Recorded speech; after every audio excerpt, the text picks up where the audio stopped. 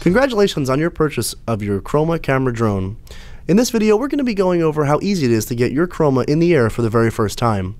The first thing we want to do is get our flight pack charging so that it can be charging in the background while we prepare the rest of the Chroma for flight.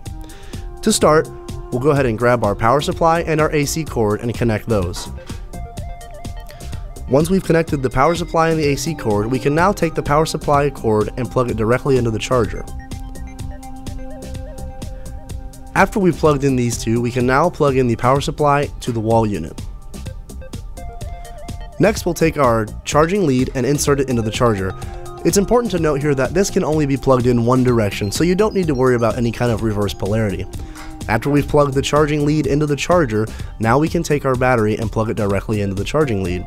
Again, this can only be plugged in one direction due to its design, so you don't have to worry about any issues there. After you've plugged in the battery, you'll notice that the light on the front of the charger will begin flashing red. Flashing red means the battery is charging, and a solid green light means that it is done charging and you're ready to fly. Now it's time to install and charge the ST10 transmitter battery. Before we do that though, now is a good time to remove the protective screen cover. However, make sure you've read all the warnings listed on the yellow label before you remove this cover. The first thing we want to do to install the battery is remove the battery door. To do that, just pull down on the battery door on the rear of the transmitter and remove it. Now you can go ahead and grab your ST10 LiPo battery. To connect the LiPo battery, put one end of the battery into the connector of the radio, making sure the polarity is correct. There's really only one way to plug this in, so you shouldn't have a problem. Now you can tuck the wires away and put the battery into the ST10. Make sure the blue label is up so that if you have to remove the battery, it's easy to get to the next time. Now you can install the battery door to seal the radio back up. Next thing we need to do is get the radio on the charger. To do that, you're going to use the included micro USB adapter and plug it into the side of the radio. After you've installed that connector, you're going to take the other side of the USB cable and plug it into an approved USB power source. It'll take a few moments for the radio to register the power, and it will be noted by the front of the radio with a blue LED light, and the screen will turn on as well. You may disconnect the USB cable when the on-screen battery icon shows full capacity. Now it's time to install the propellers onto your Chroma. Go ahead and grab the propeller box that came included in your Chroma box. Inside this box, you're going to want to grab two A propellers and two B propellers.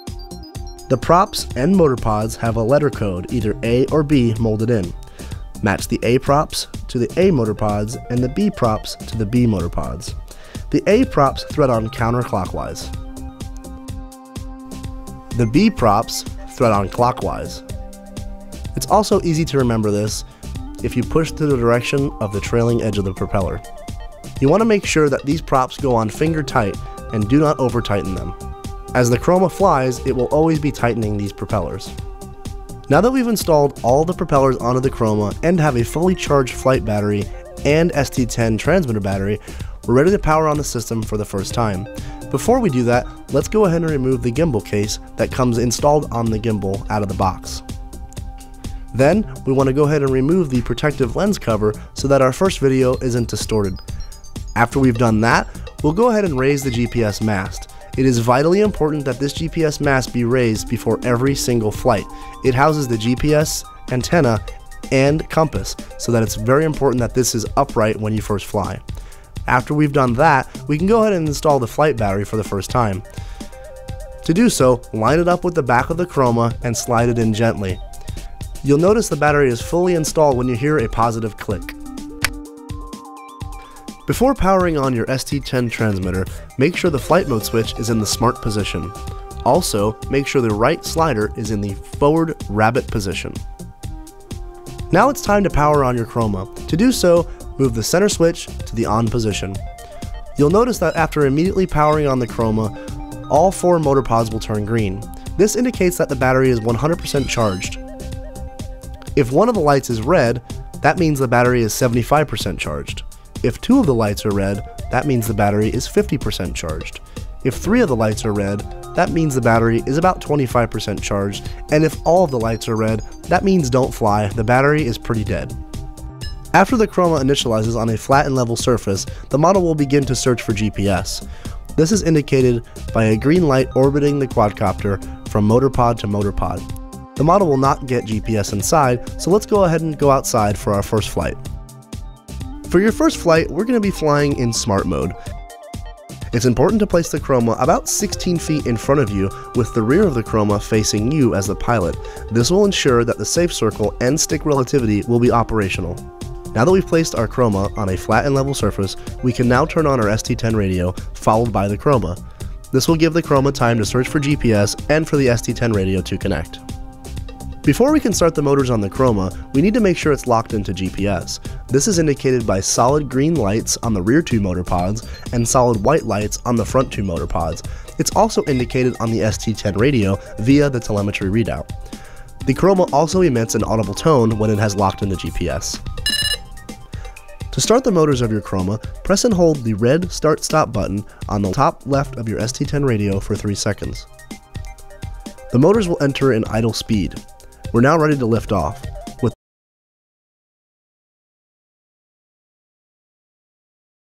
With the left control stick, raise the stick all the way to the top and let the Chroma rise into the air about 15 feet. When we let go of the stick, the Chroma will hold position and altitude. Since we're flying in smart mode for our first flight, the Chroma is operating with the safe circle and stick relativity activated. Stick relativity means that when we put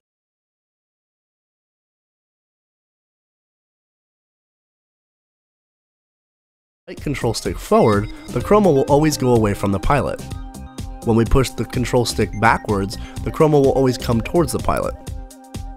When you push the right control stick to the right, the Chroma will always go to the right. And when you push the control stick to the left, the Chroma will always go to the left. To rotate your Chroma in the air, move the left control stick right or left so that the Chroma rotates about 180 degrees. Now, with the right control stick, push forward. You'll notice the Chroma moves away from the pilot just as it did before because stick relativity is taking care of the orientation for you. If at any time you become overwhelmed, release both sticks on the ST10 radio. The Chroma will stop in the air and hold GPS and altitude. If you notice your Chroma is not flying close to you, that's normal. The safe circle has been activated and it has created a 30-foot diameter barrier around the pilot, preventing the Chroma from flying too close. Now that you understand how to fly your Chroma, we're ready to start filming. To take a video, press the top right video button on the ST10 transmitter once. You'll notice the on-screen display indicates that it is now recording. To stop a video, press that same button again and the video will stop recording. To take a photograph, press the top left button on the ST10 radio once. You'll notice the on-screen display says Start Capture. When the capture is complete, the ST10 will also let you know. Do note that you cannot take a photograph while you're recording at the same time. The slider on the left of the ST10 radio controls the camera pitch up and down.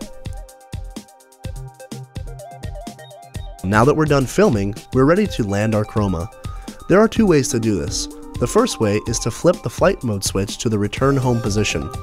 When you do this, all the lights on the Chroma will turn red and it will return to where it took off from autonomously and land itself and then turn off the propellers.